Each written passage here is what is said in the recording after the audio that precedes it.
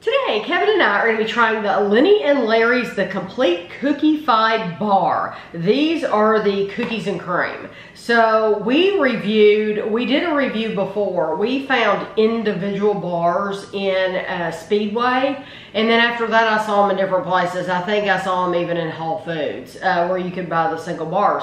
But we didn't see the cookies and cream, so when I found it in Walmart, I wanted to pick it up and try it. The box was $5.56, but $5.56 is for 4 bars, and it's, I don't know, I don't remember how much we paid for those individual bars, but usually it's cheaper to get them in a box than it is singles. But it says cookie in a bar. They're gluten-free, vegan, 5 grams of prebiotic fiber, 6 grams of sugar. It is 160 calories for the bar. And these are distributed by Lenny and Larry's out of Los Angeles, California. Store in a cool, dry place. The complete package, 12 grams of plant-based protein, 5 grams of prebiotic fiber, gluten-free, non-GMO, project verified, no soy ingredients, no dairy ingredients, no egg, vegan, kosher, high fructose corn, no high fructose corn syrup, no artificial sweeteners, 0 grams of sugar alcohols, sustainable palm oil. LennyLarry.com. Okay, so it was. Well, I told you everything on the box. There's no more to tell you. Cookies and cream. Except there's no description of what it is. So, it looks like, though, that there's almonds. Marshmallow. It looks like marshmallow right here. It's white or chips. Is that, white chips. Almonds and white chips.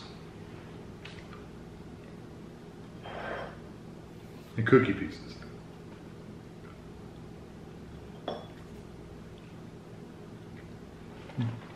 It has the texture of a cosmic brownie. It does. A little denser.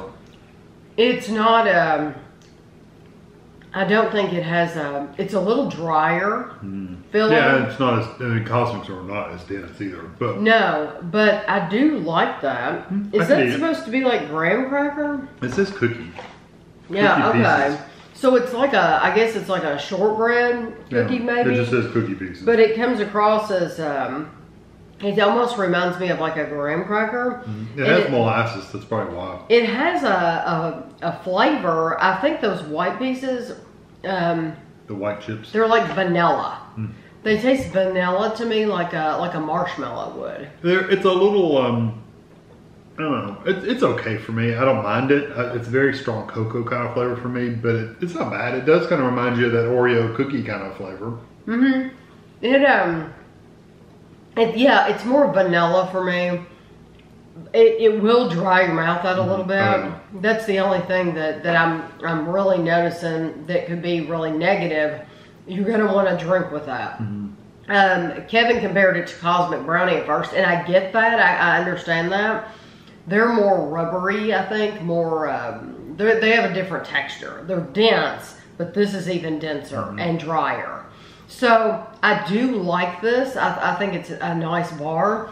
For the calories, you just need to eat it slow because it's 160 calories.